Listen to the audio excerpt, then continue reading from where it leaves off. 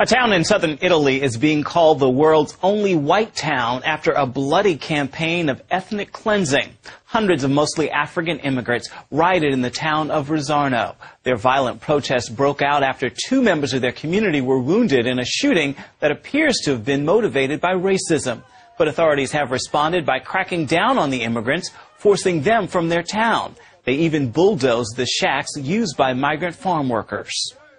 Tensions have been on the rise for several years between immigrants and Italians. While Italy depends heavily on immigrant labor, some citizens struggle with racism. Others are also worried about a possible terrorist threat from Muslim immigrants. George Thomas has more from Rome. A few miles from the Vatican, at Rome's main train and bus station, 31-year-old Mamoun Maruf feels a little uneasy these days. So every time you leave the house, you have to walk out with this document? Yes. This document allows you to work and to live in the country, even though it's a photocopy? Yes. Because why? Why do you do that? Because Because if the police stopped me and I didn't have my immigration papers, I would be in trouble. Maruf is an IT specialist from Bangladesh and a practicing Muslim. He moved to Rome 8 years ago in search of a better life. I have more opportunities here to succeed in my career than back home. But then came the anti-immigrant protests. Security is the priority. Immigrants out of the city. And a wave of racially motivated attacks and reprisals. In several occasions, immigrants have been beaten up, mainly for the reasons that they are black or they are foreigners. Tensions are now high after a series of brutal attacks and rapes blamed on immigrants. The temperature is rising. We can feel it. Prompting a human rights group here to issue this warning. Italy is in danger of becoming one of the most dangerous places for immigrants and minorities. Daniela Carboni works for Amnesty International in Rome. She says there's a climate of discrimination that's spreading across the country, fueled in large part by the country's ruling political parties. It is normal these days to hear politicians publicly attack immigrants using racist language. Human rights groups have accused Prime Minister Silvio Berlusconi's coalition government of discriminating against immigrants. The Italian government recently passed security laws to further crack down on illegal immigrants. We've had a number of violent crimes allegedly committed by immigrants, especially against women. But politicians are unfairly using these incidents to target all communities based on their ethnicity.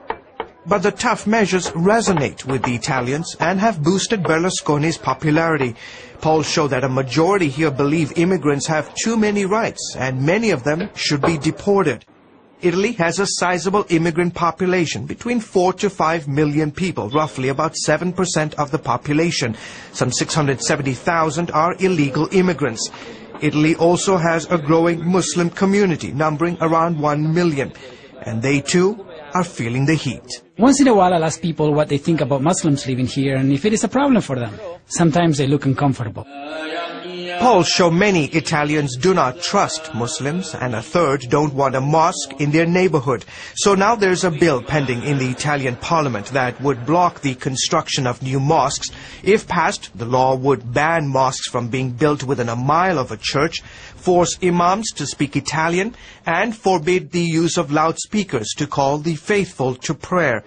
Isabella Bertolini is a member of the Italian parliament. I've asked the Parliament and the Minister of Interior to stop the construction of all new mosques for at least 2 years. We also need to monitor all the existing mosques to verify what exactly is going on inside these places.